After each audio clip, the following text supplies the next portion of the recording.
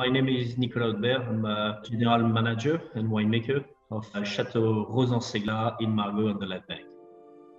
Rauzan is a very special property. It's a very old one, of course, established more than 350 years ago. Chanel bought the property in 94, so 25 years ago.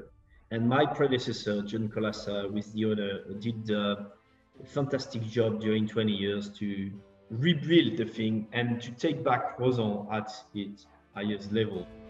We have 20 types of soil and 4 grape variety on just 70 hectares.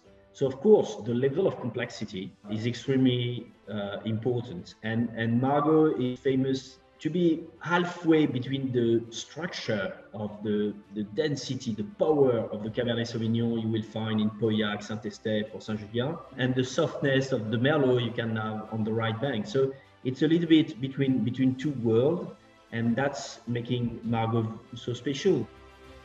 What I'm trying to do is to go deeper in every single detail. So to be more precise and to have that perfection of expression of every single thing. So the result is a wine with intensity, density, nice structure, but with a fantastic freshness and vibration. You have a lot of floral flavor, we like it. You have power, but delicatesse of the texture, and we like that complexity. So you have that volume, you have that intensity, but it's never heavy. And 2020 is like that. It's ripe, it's easy to drink. You can open a bottle or taking the wine from the barrique now and you can drink it. So it's extremely elegant and ripe, but not too much.